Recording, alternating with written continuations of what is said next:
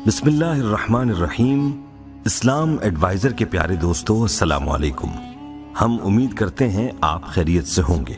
दोस्तों, हमें अक्सर नाजरीन की तरफ से ये पैगामात मिल रहे थे कि कोई ऐसा वजीफा बतलाया जाए जो कि किसी का प्यार हासिल करने के लिए हो, यानी महबूब के दिल में अपनी मोहब्बत जगाने का वजीफा बताया जाए, ताकि जिससे आप मोहब्बत करते हैं वो भी आपसे ऐसे ही मोहब्बत करने लगे और उसके दिल में भी आपकी मोहब्बत पैदा हो।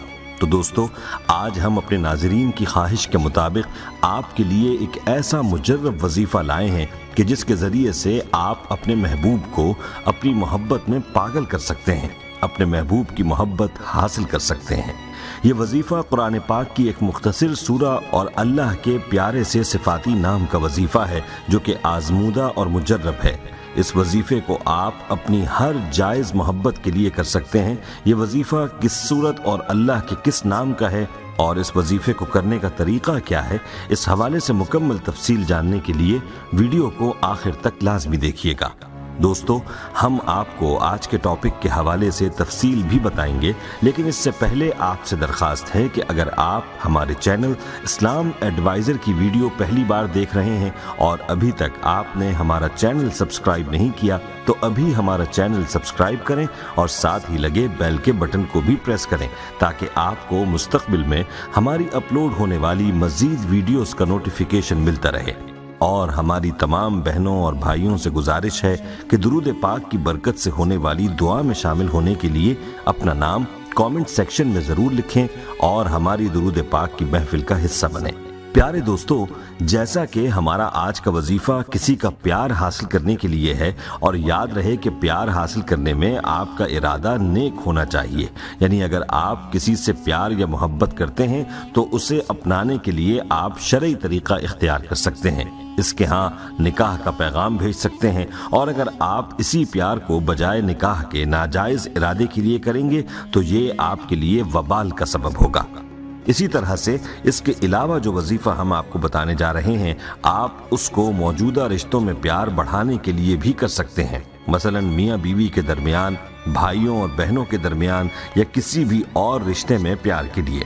दोस्तों, अगर आप किसी को अपनी मोहब्बत में दीवाना बनाना चाहते हैं, या आप चाहते हैं कि आपका पार्टनर आपको पागलों की तरह मोहब्बत करे, या आप चाहते हैं कि आपका पार्टनर सिर्फ और सिर्फ आपके साथ मोहब्बत करे, या आपको कोई ऐसा वजीफा चाहिए जिससे आप किसी को भी अपनी मोहब्बत में गिरफ्तार कर लें, तो आज की वीडियो को गौर से सुनें, क्योंकि जो वजीफा हम आपको बताने जा रहे हैं इसको इस्तेमाल करके आप किसी को भी अपनी मोहब्बत में दीवाना बना सकते हैं और किसी की भी मोहब्बत हासिल कर सकते हैं।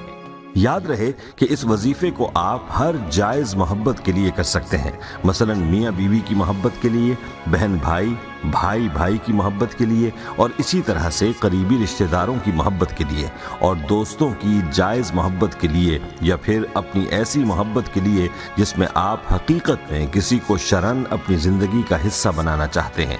आप इस वजीफे को कर सकते हैं, लेकिन इस वजीफे को किसी किस्म की नाजायज़ मोहब्बत या नाजायज़ मकसद के लिए करने की हरगिज़ इजाज़त नहीं है। दोस्तों, हमारा आज का वजीफा सूरह इखलास का वजीफा है, जो कि एक मुख्तसर सूरा है, मगर मानी के एतबार से इंतहाई जामे सूरत है। इस सूरत में अल्लाह ताला ने इंतहाई मुख्तसर अंदाज में अपनी वहदानियत को बयान फरमाया है। सूरह इखलास बेशुमार फयूज़ व बरक़ात की हामिल सूरत है। यह सूरत बहुत से रूहानी और जिस्मानी ज़हनी मसाइल और परेशानियों से निजात हासिल करने के लिए अक्सीर का दर्जा रखती है। दोस्तों, आइए अब आपको बताते हैं कि आपने ये वजीफा कैसे करना है। याद रहे कि ये वजीफा सूरह इखलास और अल्लाह के एक प्यारे से सिफाती नाम का वजीफा है, जो कि बहुत ही आसान है। इसका तरीका यह है कि आपने किसी भी नमाज के बाद बावुज़ू हालत में इस वजीफे को करना है।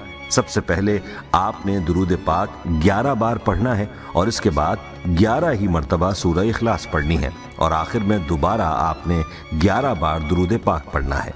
दुरूद पाक आप कोई सा भी पढ़ सकते हैं, अगर दुरूद इब्राहिमी पढ़ा जाए तो ज़्यादा बेहतर है। इस तरह से सूरह इखलास का वजीफा मुकम्मल करने के बाद आपने अल्लाह रब्बुल इज़्ज़त के सिफाती नाम या वदूदू को 300 बार पढ़ना है और ये पढ़कर आपने अगर तो महबूब की तस्वीर मौजूद हो तो उस पर दम करना है, और अगर तस्वीर न हो तो फिर तसव्वुर ही में महबूब पर फूंक देना है, और इसके बाद अपनी मोहब्बत के लिए दुआ करनी है। याद रहे कि दुआ के अव्वल व आखिर भी दुरूद पाक लाजमन पढ़ना है, अगरचे एक ही बार क्यों न पढ़ें। इसकी बरकत से दुआ को कबूलियत का शरफ मिलता है। प्यारे दोस्तों, याद रहे कि तमाम इंसानियत के दिल अल्लाह के कब्ज़े कुदरत में हैं, और अल्लाह जिसके दिल में जिसके लिए मोहब्बत डाल दे या फिर नफरत डाल दे, ये अल्लाह का इख्तियार है। आजकल अक्सर बच्चे और बच्चियां एक दूसरे से इश्क के चक्कर चलाए नजर आते हैं, जो कि इंतहाई अफसोसनाक अमर है। अल्लाह ताला ने नौजवानों के लिए उनकी ख्वाहिशात की तकमील का जो रास्ता बतलाया है वो निकाह है।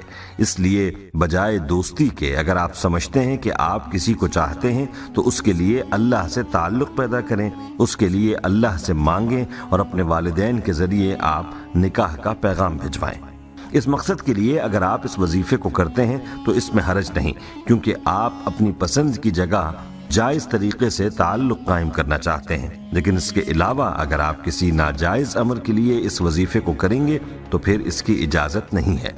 हमारी अपनी बहनों, बच्चियों से और नौजवान बच्चों से गुजारिश है कि मोहब्बत के नाम पर आज के आमिलों के पास हरगिज़ न जाएं, क्योंकि आजकल जितने भी आमिल हैं वो नौजवानों को अजीब अजीब झांसे देकर लूट रहे हैं। महबूब कदमों में और पता नहीं क्या क्या हजार दावे कर रहे हैं। खुदारा अपने आप को इन आमिलों के चक्करों से बचाएं और किसी आमिल को अपना नाम, अपनी वालिदा का नाम न बताएं। अपने बारे में जब आप उनको मालूमात फराहम कर देते हैं तो वो उसका गलत इस्तेमाल भी कर सकते हैं। खुदारा इन चक्करों से बचें और सिर्फ अल्लाह के साथ अपना ताल्लुक़ बनाएं, क्योंकि कुदरतों वाली ज़ात अकेली अल्लाह की ज़ात है जो कि आपके मसाइल हल कर सकती है और आपकी हाजात पूरी कर सकती है। इसलिए उसी के साथ ताल्लुक़ को मजबूत करना चाहिए। प्यारे दोस्तों, आखिर में आपको सूरह इखलास के चंद फ़ज़ाइल बताते हैं। याद रहे, वैसे तो सूरह इखलास के बहुत से फ़ज़ाइल व बरक़ात हैं जो कि अहादीस नबविया सल्लल्लाहु अलैहि व आलिहि वसल्लम में बयान किए गए हैं, जिनका अहाता इस मुख्तसर वक्त में करना मुश्किल है। बुखारी शरीफ की रिवायत है कि अबू सईद खुदरी रज़ियल्लाहु ताला अन्हु ने एक शख्स को सुना कि वो कुल हुवल्लाहु अहद को बार बार पढ़ रहा है, तो वो सुबह नबी अकरम सल्लल्लाहु अलैहि वसल्लम के पास आए और इस बात का तज़किरा किया। गोया कि उन्होंने इसे कलील जाना, तो रसूलुल्लाह सल्लल्लाहु अलैहि वसल्लम फरमाने लगे, उस ज़ात की कसम जिसके हाथ में मेरी जान है, बेशक ये सूरा कुरान के तीसरे हिस्से के बराबर है। और मुस्लिम शरीफ की रिवायत में एक सहाबी बयान करते हैं कि नबी करीम सल्लल्लाहु अलैहि वसल्लम ने फरमाया, क्या तुम में से कोई एक रात में कुरान का तीसरा हिस्सा पढ़ने से आजिज है? तो सहाबा कराम कहने लगे, कुरान का तीसरा हिस्सा किस तरह पढ़ा जाए? तो नबी अकरम सल्लल्लाहु अलैहि वसल्लम ने फरमाया, कुल हुवल्लाहु अहद कुरान के तीसरे हिस्से के बराबर है। दोस्तों, मुस्लिम शरीफ की एक और रिवायत है जिसमें हज़रत अबू हुरैरा रज़ियल्लाहु ताला अन्हु बयान करते हैं कि रसूलुल्लाह सल्लल्लाहु अलैहि वसल्लम ने फरमाया, जमा हो जाओ क्योंकि मैं तुम पर कुरान का तीसरा हिस्सा पढ़ूंगा। तो जो जमा हो सकते थे जमा हो गए। फिर नबी अकरम सल्लल्लाहु अलैहि वसल्लम तशरीफ़ लाए और कुल हुवल्लाहु अहद पढ़ी और फिर चले गए। तो हम एक दूसरे को कहने लगे कि आसमान से कोई खबर आई है जिसकी बिना पर आप अंदर चले गए हैं। फिर नबी अकरम सल्लल्लाहु अलैहि वसल्लम बाहर तशरीफ़ लाए और कहने लगे कि मैंने तुम्हें कहा था कि मैं तुम पर कुरान का तीसरा हिस्सा पढ़ूंगा। खबरदार, बेशक ये सूरा यानी सूरह इखलास कुरान के तीसरे हिस्से के बराबर है।